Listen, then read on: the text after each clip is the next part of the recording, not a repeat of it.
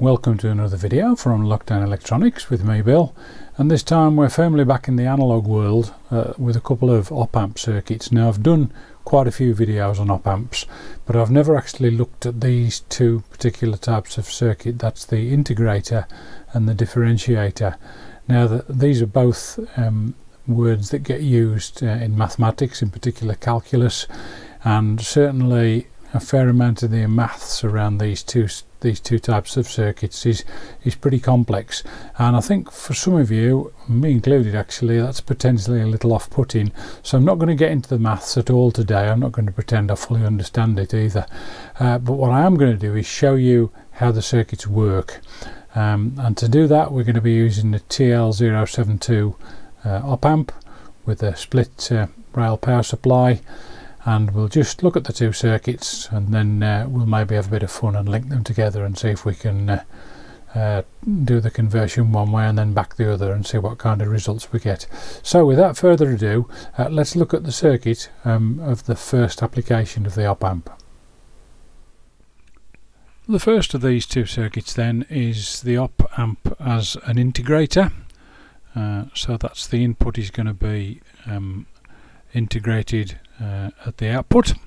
Here's the general arrangement of the circuit. Input on the left there through the 10k resistor. The positive input of the op-amp is tied to ground, and we've got a feedback 10 megohm resistor and a 1 microfarad capacitor between the output and the inverting input. So signal we're going to feed in is a square wave. We're hopefully going to get out a wave that looks something like a triangle, hopefully. In terms of the layout on the breadboard, it's incredibly simple. Input on the left there, that's the 10k resistor. You can see the large value feedback resistor and capacitor are mounted vertically just above the IC, and the op-amp I'm using is the TL072. It's a dual MOSFET op-amp. An output then is on the blue wire on the right hand side.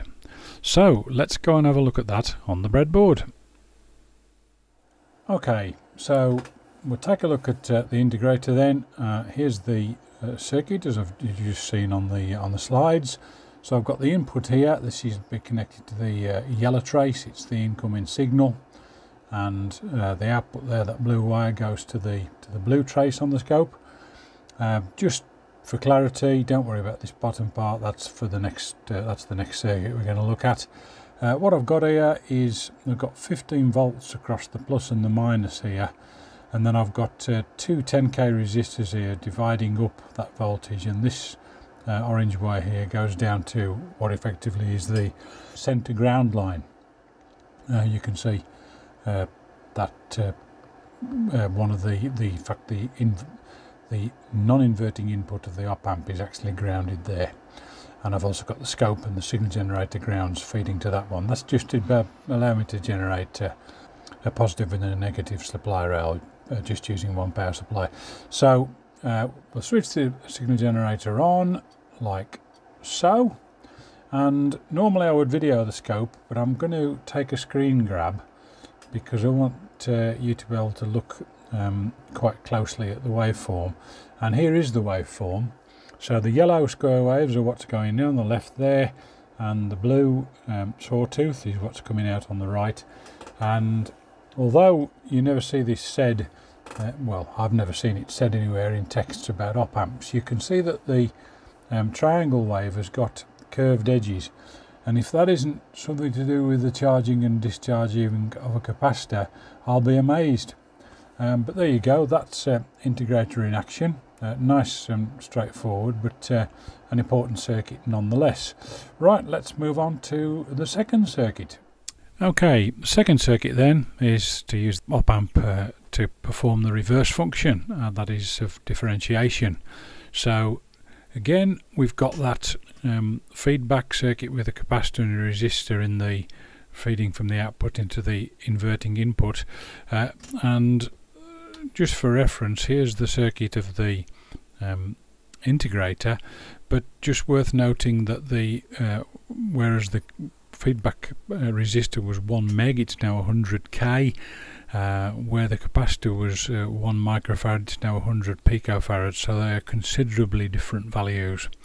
And then we've got resistor and capacitor on the input side. The capacitor was absent in the integrator circuit. So we're going to be feeding in a triangle wave, and hopefully we're going to get out something which purports to be a square wave. And that should essentially be the op amp flipping between its two saturated states as the input waveform changes.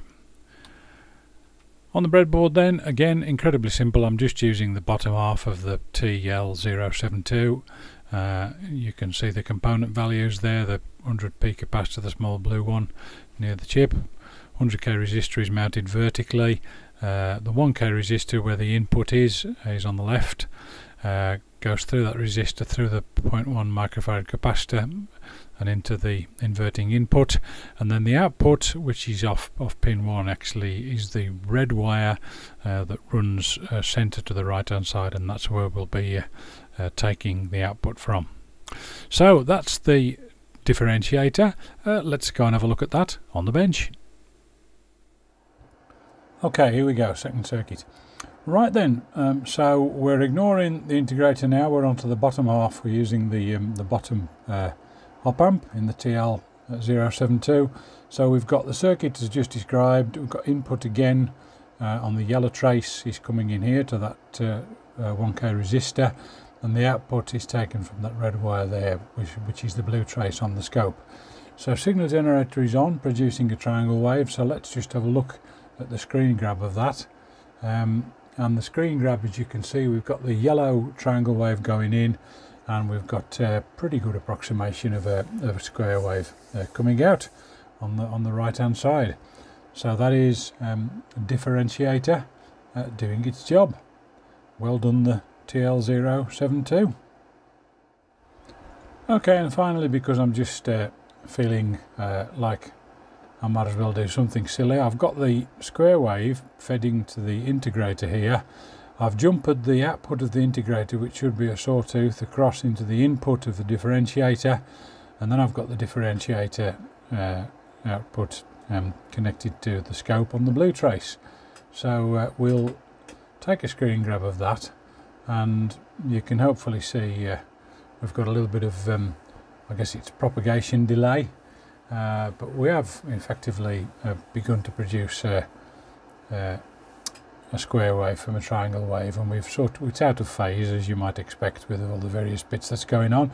But I just thought it was an interesting thing to try. So that's integrated and then differentiated on either side of the chip, just because you can.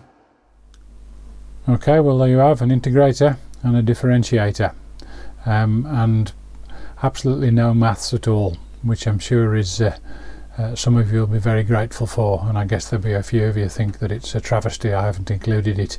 Well, okay, the maths is important, but to see what the circuits do, we don't actually need to do all the maths. So I hope you found it useful.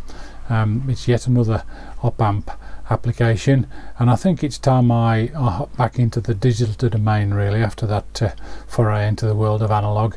So next video is going to be most definitely digital again. Thanks very much for watching. Look forward to seeing you on the next video.